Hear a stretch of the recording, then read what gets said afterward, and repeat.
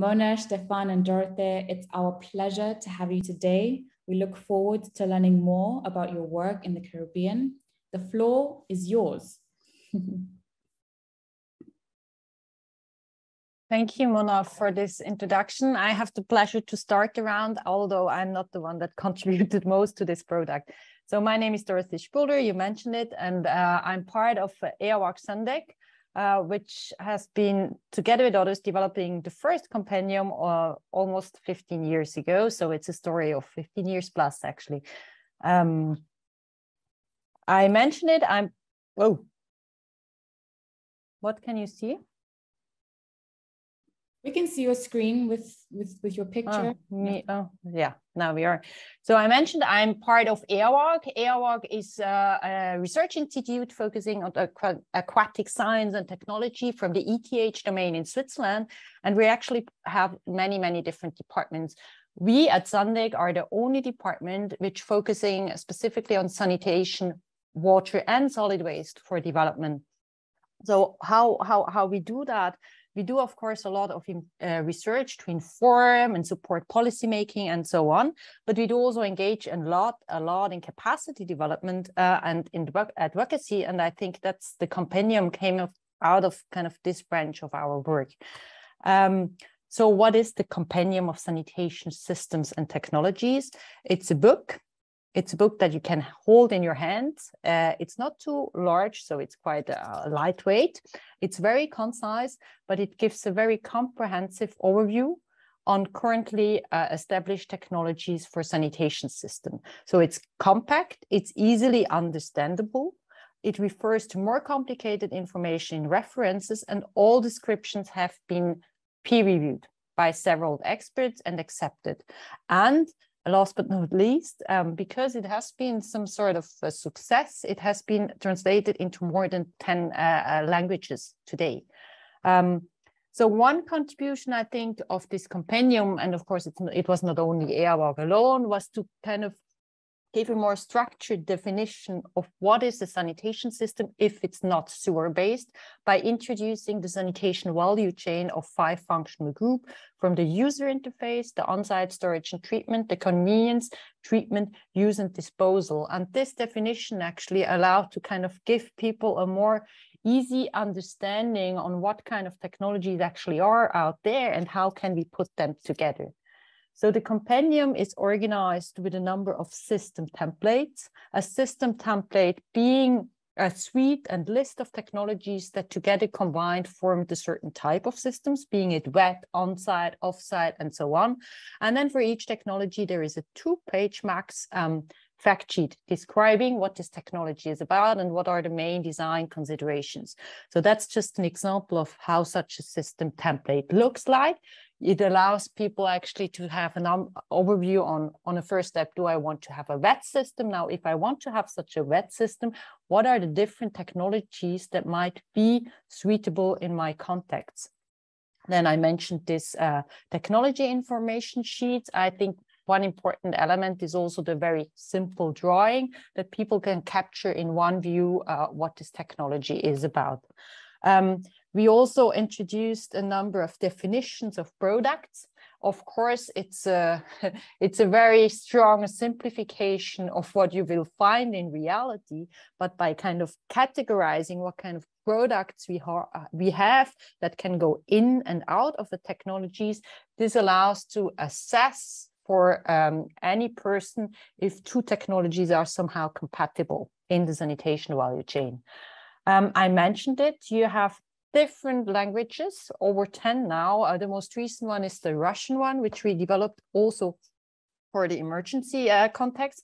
And I mentioned it, so there is different contextualization. The most recent ones is the Compendium of Sanitation Technology specifically for emergencies. And the other one is the Guide to Sanitation Resource Recovery Products and Technologies. That's actually an addendum that kind of gives a spotlight on technologies available specifically for resource recovery.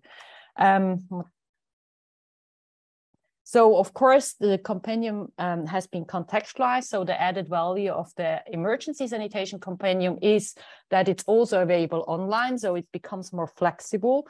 And a more recent development is SaniJoys, which is a full online decision support tool, which actually also includes recent technology innovations. But having said that, that's very, these are all kind of compatible or complementary products. The main added value of the compendium is really its simplicity. What is an addition of the SaniJoys tool is that you can kind of compare different systems for different decision support criteria. So having said that, well, why do we need to have a contextualization of the compendium? I think the advantage of the main kind of document is really that it has been peer reviewed and that the definitions on technologies, they are very well evidence-based and they're not kind of exploratory. And the most simple way to contextualize that is to translate it, obviously, what has been done 10 times, but there is actually also a reason why it could be further contextualized. And I think the example we're going to see today is showing that very clearly. So one element, of course, is the specific technologies and systems that might be available in a given context or region, and also to include specific sector knowledge, not only the technology knowledge that can help practitioners using this tool in practice. And with this, I think I directly hand over to Stefan.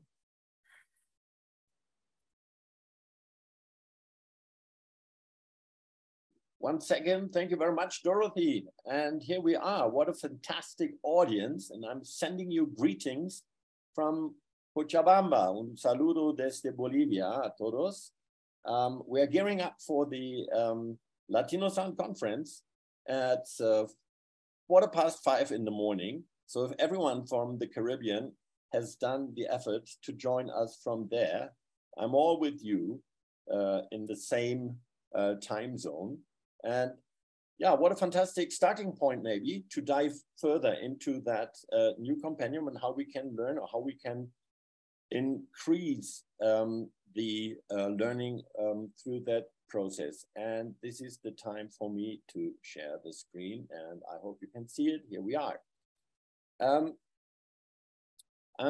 My task is to flip through the book around this compendium. If you haven't done it already, maybe there's some additional points or thoughts from my side.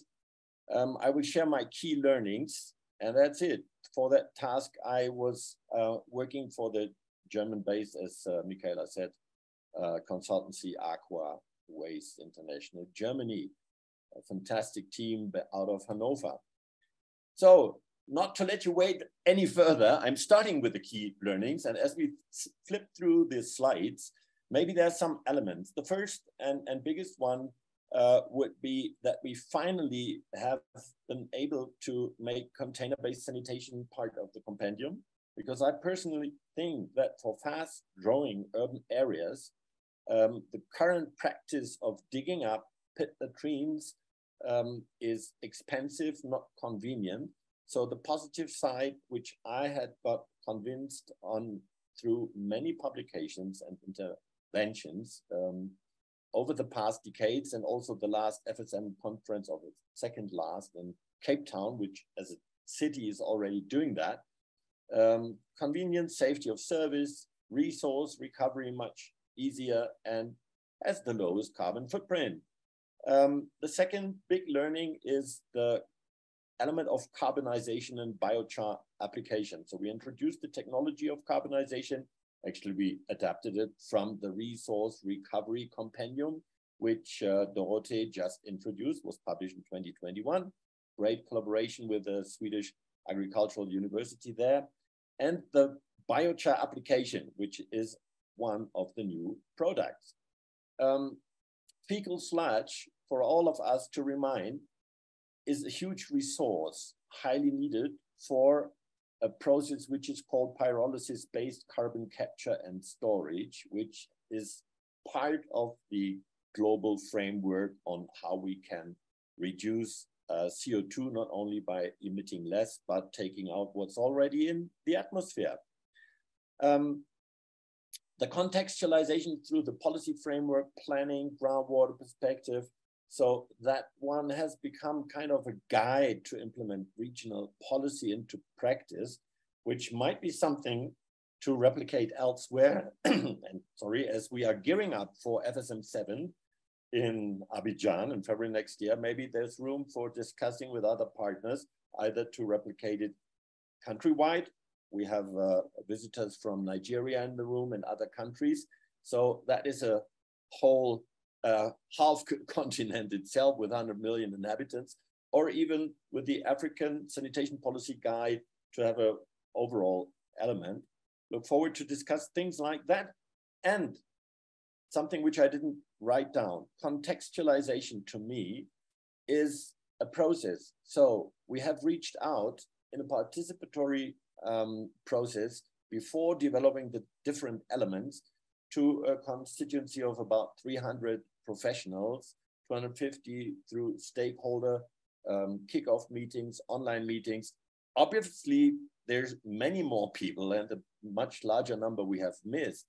But the point of adapting and really turning into practice a publication is based on whether people are involved in the process, are knowing about what's coming up, and are then eager to take up the new publication. So the process to me was the most important thing, which I will write down further after we have finished this one. Okay, now let's flip through the book. The key drivers of climate change, with this fantastic graphic of all the hurricanes over the past 100 years in the Caribbean, obviously led the region, the islands, and also some of the mainland to put climate change as a framework for a regional action plan for strategic adaptation to the impacts of climate change. We all are aware about a number of elements and tools like the space of safe operation, the safe operating space, and that specifically sanitation related nutrient part, you can see it down there, phosphorus and the biogeochemical flows. We are far beyond a sustainable management of these resources, and that has been the driver. Now, currently, we feel in the trends that fuel prices are going up everywhere, fertilizer, food is going up, CO2 emissions as well. So once again, never waste a catastrophe, but maybe let's use that as for fast tracking the recovery of energy, nutrients, water, and carbon, which is our resource from food and digestion. So as Dorothee mentioned, this book, and we're looking through sanitation systems and the products, we have introduced a number of new products. On the top right, you can see that from the recovery compendium, we have introduced something which can be a mix of black water and gray water, which then is called wastewater. So a few of things are new. The systematic has been followed. We have updated new technologies. We have reduced the number of systems from 9 to 6 because we took the perspective of urban utilities. In the introduction, you can see that the Caribbean Water Wastewater Utility Association and the Caribbean Water and Sewerage Association are co-conveners of this compendium. We wanted to be applied in practice. And that's why we did not repeat a number of pit latrine technologies, which are already documented out there. But what is really new and what matters most, in the opinion of the authors, is for densely urban areas not to replicate pit latrines, but introduce the container-based sanitation system. So now the next slide doesn't want to come up. We have reduced the number of technologies due to that change I just explained from 48 technology, from more than 50 technologies to 48. But all of those papers have been adapted, reframed, and are really the outcome of the peer review process. a quick flip through these new parts 3 and part 4. The part 3 is really the concentration of contextualization based on the fact that we put the regional strategic action plan for the adaptation to climate change first. And then we look at different, what are the different aspects of that regional strategic action plan. It starts with all these axes in the beginning and the 5 pillars of X1 to X5, which are represented in this beautiful drawing we also adapted from the regional action plan. So we are going through every of those elements of that drawing in the document. The other part is case studies. Now, EAWAG, Chris Lüthi was a little bit hesitant to let us use case studies because they are fast outdated. So we took great care in putting up the criteria. It must be a real case. It must be visible and approachable in the world. So we asked stakeholders for their contributions, and then we got a number of beautiful case studies. The important part in those case studies is that we do apply the same rules to that game, but I'm coming to that a little later. I already gave you all those explanations. So here we are with the regional plan. We also make sure that all the different contexts which we do have are replicated. So the foundation of stakeholder engagement, the importance of a number of current policies. You can find all that, including capacity building efforts, which are using that book now in a new outreach of the global sanitation training based in Delft, Netherlands, a new partner in Uruguay, making use of that. Now, the case studies for different standard application, even one which is non-domestic, but you will find a slaughterhouse, often the most ugly spot in the city. So if we want to turn a nightmare into a dream, this is what we need to start with. So those cases are really following the same logic. And as you can see, the framework, the principle of the systematic of a sanitation system is replicated in practice for everyone to see a little bit, okay, how could I use maybe that tool for my own purpose? All right, so I was speaking already a little bit about the key learnings. There's a lot of referencing, further reading. We didn't find space for that. Much more resources, updated ones from different activities. We hope we haven't left anyone out. So key learnings here again. Thank you very much. I'm stopping here. Look forward to an engaging discussion with all of you and handing over to Mona to give us a little deep dive into one of the cases. Here you go, Mona. Over to you. Thank you, Stefan. Thank you, everyone who spoke before me. It's a great pleasure to be here. And it's such a fantastic opportunity that the container-based sanitation solutions are now part, even with a case study. And it's my pleasure to present our example. So I will share my screen. Let me see that we have that at hand. Perfect. So I hope everyone sees it. Otherwise, give me a sign. So again, thanks everyone. My name is Mona Mijthab. I'm the founder and director of Mosan. Mosan is a container-based, climate-positive circular sanitation solution. And yeah, let me take you through it, how we work. What does it mean that we are container-based and we are climate-positive? And yeah, but I, of course, want to start to say that I'm representing here a diverse team that is growing. We have a lot of local Guatemalan experts as part of our team, but also international advisors and team members. And that's how we are approaching those diverse challenges that we are facing in sanitation, specifically in Guatemala. Guatemala is quite an interesting place to work. We have been now in Guatemala since 2018. Oops. I think my presentation probably up. Do you still see it? I hope there it is. Guatemala is actually in the top 5 in the world of countries affected by hurricanes, flooding, and climate change related disasters. So it's, yeah, people especially in the rural areas usually face many threats at the same time, which makes it quite a difficult place to implement conventional sanitation solutions. We got to know Guatemala in 2018 through different connections, through a visit from my side, and I got the opportunity to work in this beautiful indigenous community at Lake Atitlan. Lake Atitlan is one of the most important lakes in Guatemala. It's extremely threatened by all the inflow of wastewater. There's an estimate from local authorities that say 500 liters of wastewater enter this lake per second. There's around 18 communities around, and none has a fully functioning sanitation system. You can also see the infrastructure is quite specific. We have 3 volcanoes around the lake. We are facing, there's a lot of stone grounds. It's hard to dig. It's hard to install conventional systems. Also, the distribution of water is a challenge.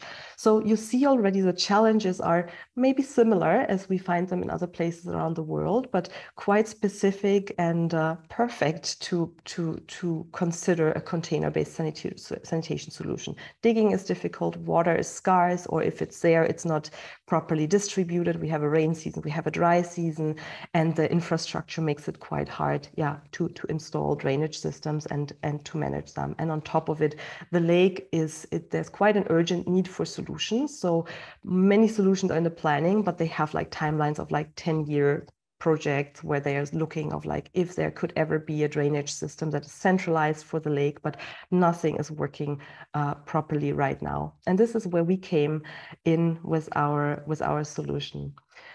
Mosan is, we often speak of even of an off-grid solution. And there I want to connect with the topic of like climate threats. So I mentioned already like water scarcity is an issue. We even sometimes have 2 days without electricity in those rural places. So we really had to look for like how to adapt our solution to this quite extreme scenario, but at the same time, even though we are in a rural area, it's urbanizing because of the infrastructure around those communities.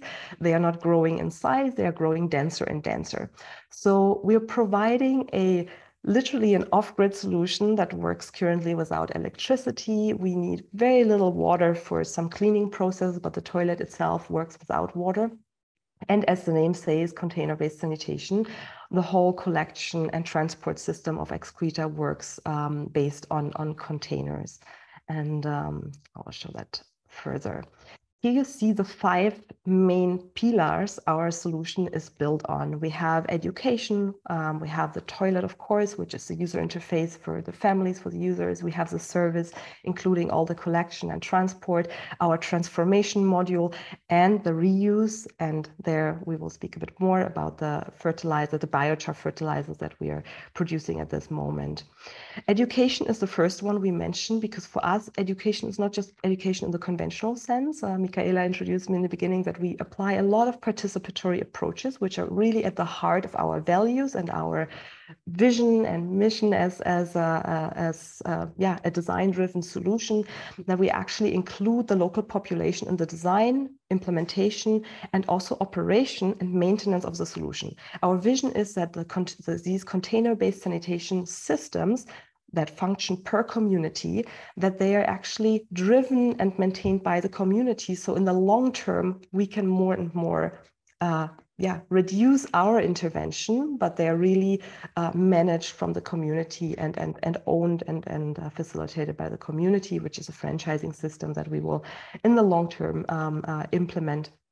That means we use a lot of, you see a few impressions, a lot of creative methodologies, how we integrate the community in decision-making, in design decisions, but also, of course, as team members, as staff, as strategic advisors, in all different positions. I can't go super deep in that approach, but who is interested to learn more, I want to recommend our publication that we released last year, with Springer, where we go much deeper in this participatory approach that we are applying. And I will just put the link here in the chat. So to go on and show you a bit more of what we are doing, here's the Mosan container-based toilet. So it's quite a simple approach. There's no ventilation, there's no electricity, there's no chemicals that we use in the toilet. It's literally a separation into 2 containers. People cover feces with ash, with sawdust. Ash actually doesn't work so well. We have tried that.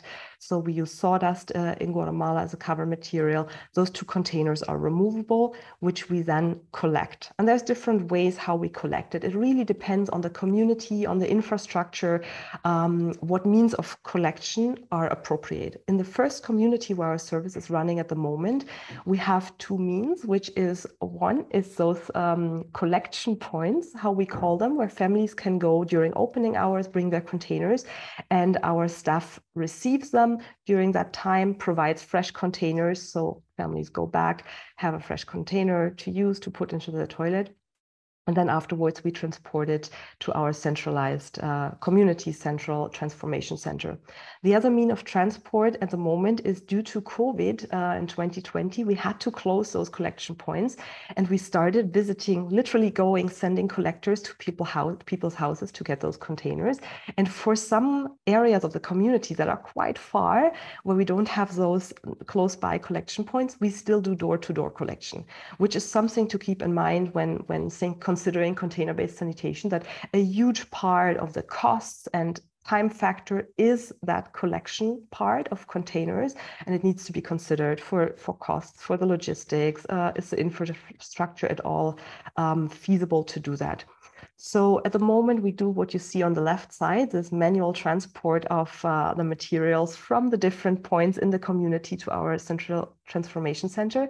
We do work on a pickup transport system that we will implement in the next community. The community at the moment doesn't have any roads, so there is no access for pickup service. When the materials they are then brought to our transformation center. And this is quite an exciting journey that we have gone through. We started in 2018 with, and it's still quite low tech for many good reasons, but we started with even more low tech pyrolysis reactors, literally built in the community with local welders, with local materials, with what we could find and what we knew we can repair, we can maintain. And it was fantastic to learn. So we started with pyrolysis for many different reasons. One is we had to have a treatment process that is space effective. We couldn't find large enough spaces in the community, for example, to do composting. So space was really one big factor. Another one was safety. We knew the system needs to be run and operated on community scale. That means our staff has different educational backgrounds, so we can't rely on high expert knowledge. So we needed a process that we can easily teach to community members. We needed one that is quite durable, it works without electricity, it can work off-grid, so something that is really resilient. And we learned about pyrolysis. So we were like, this sounds fantastic. Within a few hours, you can, under the thermochemical process, so with high temperatures, we can sterilize the material and we can transform it. So many things done, many things could be achieved that were quite important for this type of context and culture that we're in at the moment. Our transformation center is literally in the middle of the community. We have to the left a hotel, we have to the right, we have private houses. So emissions, smoke, smell, all of those things were really high on the list of to consider and to keep in mind, because of course we need to have something that is accepted by the community, that they are fine to have us as neighbors. So pyrolysis really provides all of those advantages for us. We have here in the picture, you can see a drying bed, still one of the small old ones, and one reactor unit, you can say. So we have to, one of the most important steps for pyrolysis is the drying. The toilet already provides the separation of feces and urine.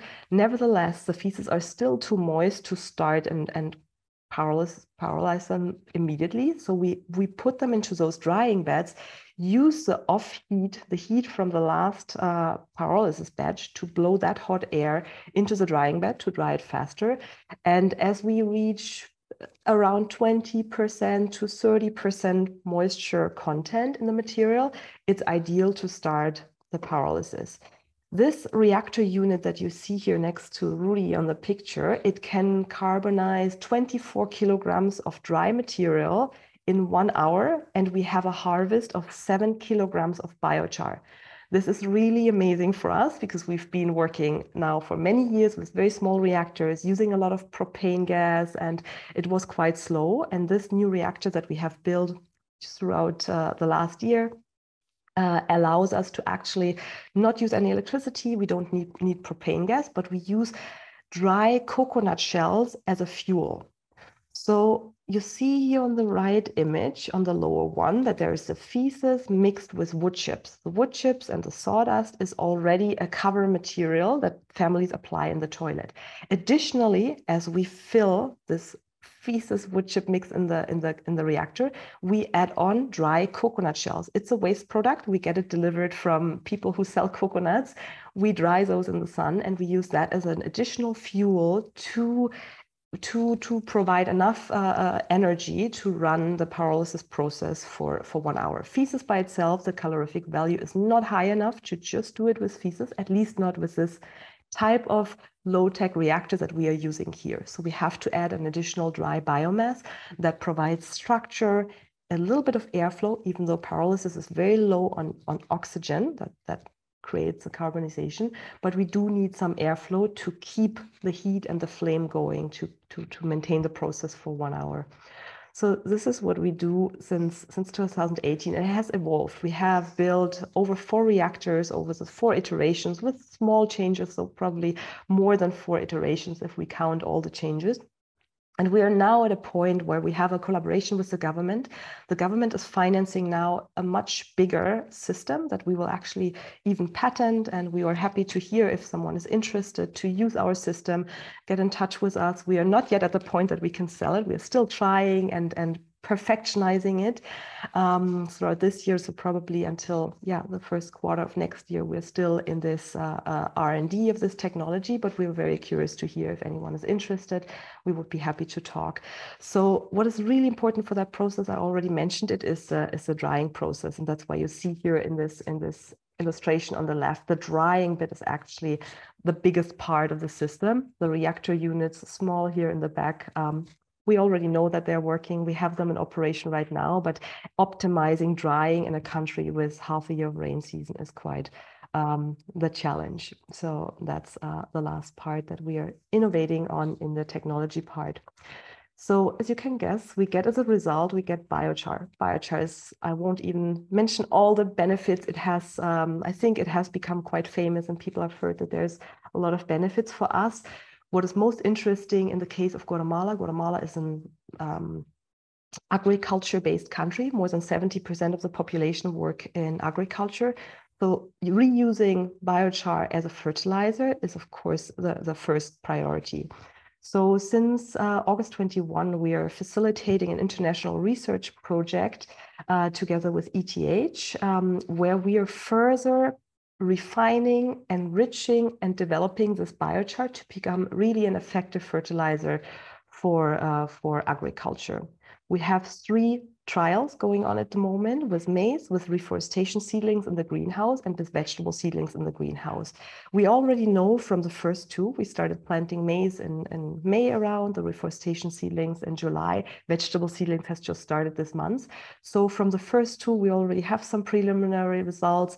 We know that biochar works best enriched with urine, and this is where we are working on a new technology, a process that is called alkaline dehydration. So we literally soak the biochar in urine and evaporate the liquid from the urine to get a biochar that has is higher in nitrogen. And you see here some calculations on what we estimate how much the biochar will be useful for. Some first results that we can share about this. So we're now talking about urine-enriched biochar. It is quite strong, to mention that. So everyone who has worked with urine knows that it was even in the beginning so strong in nitrogen that we had trials where the plants got burned. So it is even not like as much to put as much urine as possible. It does need to be very, very carefully dosed to have the right amount depending on your plant and depending on the crop and the needs. And just some impressions on how that is going, the different trials. We have fantastic partners in Guatemala who are experts in agriculture. They're called Vivamos Mejor, and they have this research center called CEDRAC, and there we can do trials in a controlled setup, but also in the field with farmers just out of that research center. And just so you get some impressions how that works. And I think there I'm coming to my end. So we have enough time for Q&A. We have, I just want to mention the importance for us of being climate positive. We mentioned already all the climate threats and environmental disasters that a country like Guatemala is facing, but also as a social enterprise, we look for like how in the long term, how can we create also a sustainable business model? So being climate positive opens the whole world of carbon credits also to us. And there's two ways how we can participate in carbon and emission trading. One is by replacing pit latrines and saving emissions from conventional solutions. And the other one is through carbon storage in the soil. So there's two approaches to saving carbon and to participate in emission trading. And that's quite an important, basically market for us to use to have an additional value stream that allows us to create a sustainable business model in the long run. And I think I will finish here and we hear some more questions. Thank you, everyone. Thank you. Thank you so much to all the speakers. That was a very, very interesting breakdown of the compendium and some great, great examples that we've heard from Guatemala. Thank you so much for your time. I've seen some comments about the compendium. We have one from Remy that says, I have made heavy use of the compendium. Great to see CBS as a whole chain service, not just a single technology in the chain. Fantastic comment, it's so true. Also, Nicola supporting, saying, as a side note, we use the compendium regularly and are eternally grateful for the publication. And one from Najib that says the education component is very powerful. Indeed, indeed, indeed. So we have a few questions. We have one from Peter who says, can we download these documents? Mona, you posted a link in the chat. Is that the link to the compendium? That's just our publication. If someone wants to read more about Mosan, since I couldn't cover all the topics in detail. Yeah. Okay. And then we have another question from Peter who says, in the case of South Sudan, sanitation, in the case of South Sudan, where sewers have not been introduced yet, which technology is advisable for our case? Does anyone feel comfortable addressing this question? Or maybe Peter can write to one of you to talk about that separately. Does anyone know? I'm happy to maybe quickly give my initial feedback on that one. Thank you very much for your question. I believe, Peter, that we have been looking, sorry, I'm trying to share my screen with these points. Here we go. So we have been sharing that principle of the different steps. And in a country like South Sudan, where there is no sewer already, you are in a brilliant situation to not replicate what is not sustainable, but the key part will be how to go through a process which is down here with your policymakers, with the administration, regulation, so that those who are providing the services, whether it's a franchise character, whether it's individual companies or a public service offered by the community, is operating under clear guidelines so that at the end user has a safe service. So often today we have global policies like the policymaker, 100% sanitation for all by 2030, great, and a few regional policies. Where we struggle is around that part because operators can be trained to use the new technologies, but to provide a safe operating space for that needs engagement.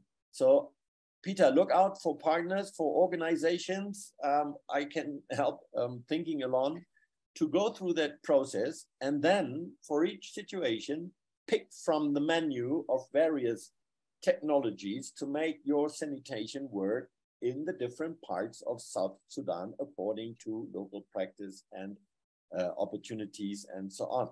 That was my quick attempt to go to that one.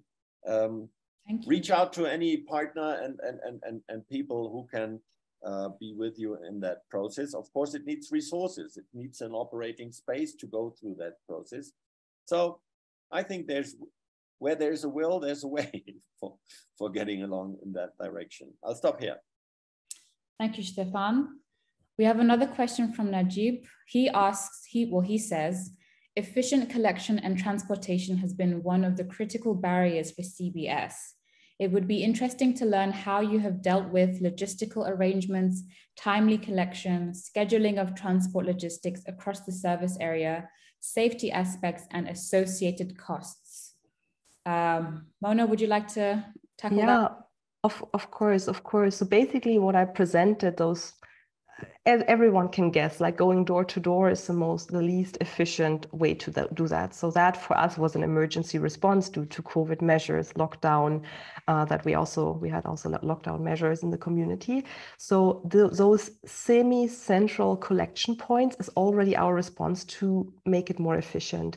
And there's limitations to that, because of course, if you have those semi-central collection points, first part of the collection depends on the family. So they walk there when they have to get a new container. So it's not on us to communicate, to check. We don't need a sensor in the toilet to measure when does it fill or anything like that. It's literally the habits and the usage from the family that defines when they go and get a new container. So that is excellent. The limitation is that it's infrastructure investment for us to put up those points. So the third optimization, which is a limitation in the first community, I mentioned that we will have those pickup truck services. So this is the ideal scenario based on our analysis, is basically parking a pickup truck during different times of the day in different sectors of the community. Families can go, thereby we cover the first part of the transport from the private house to the semi-central collection point. And then we don't have to make infrastructure investments in different parts, in different sectors of the community, but we literally have like one or two of those prepped pickup trucks, and we can park them in different locations. And people, of course, there's a lot of habit. We have to inform people of the service hours, of the location.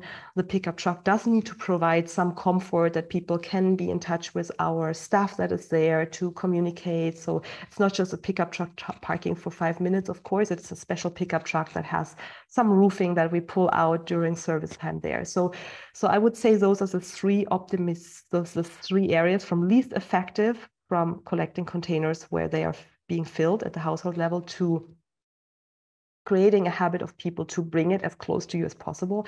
And if that collection point can be even mobile, it's the ideal case based on our analysis and experience, of course. Thank you very much. Thank you.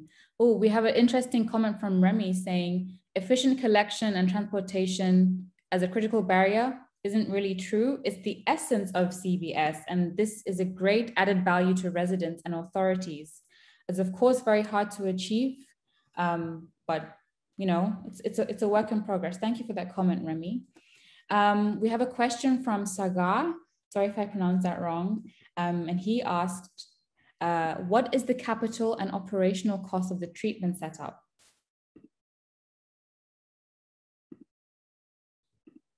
I think one of the ones directed. Yeah, and now I was quickly distracted reading Remy's comment. So I think the question is about the cost. So I can share one number that usually people are very interested in is, so our ideal service size, which is also important to keep in mind, right now we're focusing on those urbanizing rural communities. We're also not urbanizing, but the most urbanizing ones are most interested right now in having a container-based system due to the infrastructure challenges. And our ideal service size is somewhere between 500. I mean, we can even, the latest calculations show we can, with this very low-cost setup that we have right now, machines built and operate in the community, we can break even a service already with 200 families if all the value streams are in place. Of course, that means the fertilizers are fertilizers are being sold, which they are not yet. So this is, of course, a speculation based on our market analysis, based on conversations that we have right now with different carbon trading companies worldwide, so what prices we can achieve for that. So already with a service of 200, it looks promising to break even a small community service so that it finances itself.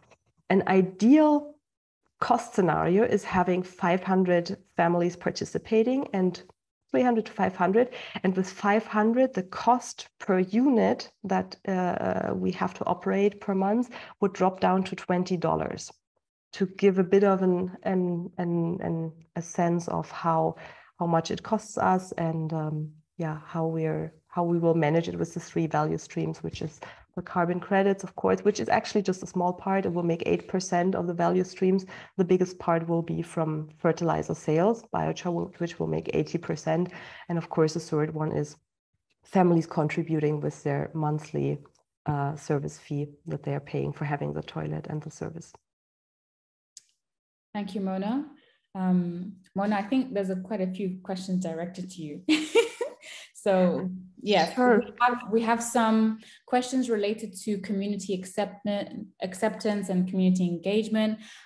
So I'm going to combine the question from Justina and Zakia, who asked, how was the community acceptance of the technology at the beginning? And what behavioral change processes did you undertake to see that all community members were able to use the toilets? Yeah, so behavior change is, I would say, like sometimes people ask us, like, what are the biggest challenges? Honestly, from my point of view, technology, we always find a solution. There's so much engineering expertise out there that usually we find technical solutions rather quick or in a short amount of time. The behavior change is what is a long-term project and needs to have a good strategy, but also patience. When we came, of course, like we are working with indigenous communities, like, and everyone was suspicious. What is this? How does it work? And I will see my poop. Normally you don't see it. It drops in some pit latrine. So it starts with simple things up to more complex things of like what happens. Yeah, if we have guests and then there is 5 people in the house and then we need more containers. So there is just like personal issues up to like, yeah, like it changes a lot of people's behavior. So this is why we actually started integrating people more and more in the process. This is one of our strategies to take them on board. We call it participatory design, which is great because it gives us better results of the design process. We can make better decisions because people are part of it, but it also increases the acceptancy. Like people are part of defining certain aspects. We decide together in which sector. For example, now we're building a new community service. We're defining in which sector are we starting. So the community has to vote, so no one is upset that we start in that part. So to increase acceptancy and openness for people to be part of this, it's really important to have a very collaborative approach. And that's part of why we use these participatory design approaches for 2 parts, to get better concepts, better improved, more adjusted, culturally feasible concepts that we are implementing. And on the other side, people perceive and build, we're building a feeling of trust and ownership. As people are part of the process, of course, they perceive it more as theirs. So they are more willing to say like, hey, let's try this. You know, we made this decision together. We've defined where it is. We defined, you know, we were part of how the truck should look like. So it feels also more comfortable then to collaborate with those different elements of the service, from the toilet to the collection to, later the reuse. So I think there it just takes a lot of time. And for us, it took quite, I would say those years since 2018 until now. And now we are strategizing on how to systematize all of those different strategies that we're using in the community. How can we systematize it to not repeat this process in every community? Of course, we need to optimize all those community interventions, the different workshops we have done, the different stakeholder processes we have gone through with the municipality, with the health centers that are in the community, with community leaders. So how can we systematize that to speed that up in our scaling process and more communities? It is a challenge. There's no, I won't not say that. Of course, it's a challenge.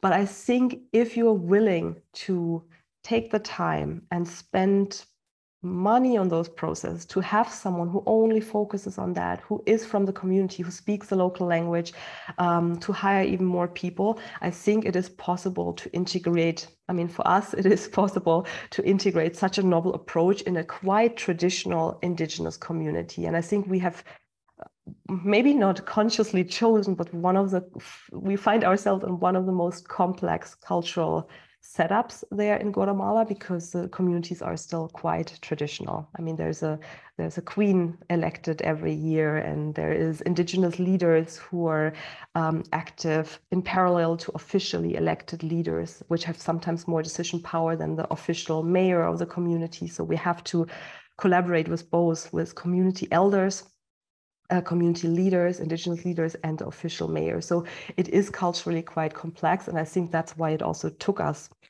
4 years to develop our technology, to develop this social approach, to find the right partners, to hire the right people from the community, to collaborate with them, to come up with a system that now allows us to speed up this scaling process. Thank you, Mona. Thank you. We have just one more. Just add one last additional comment. You know, it's very important, because we are ending up with the time. How do we continue the discussion, and what are formats? I'm more than happy to replicate in other platforms or in other opportunities. But this needs, the important part is what we're doing right now, right? We are in an exchange, we're discussing, and we try to see. The biggest resource we have for all of that is not money, it's not carbon, it's trust among those people who will make it happen or lose trust, which most of you guys have been coming along. But this is what I'm hearing from Mona, and let's see how we make that flow again to construct that sector. Go ahead, Michaela, sorry for interrupting. No worries, thank you, Stefan. I was just gonna say we have one more question and one more comment. If the participants, if you'd like to stay for a few minutes longer, you can, but if you have to go, of course, thank you for joining us, and we hope to see you at the next webinar. But let me just ask this question. We have a question from Teddy Gounden, who says, what's the level of collaboration with other CBS providers and their value chain solutions?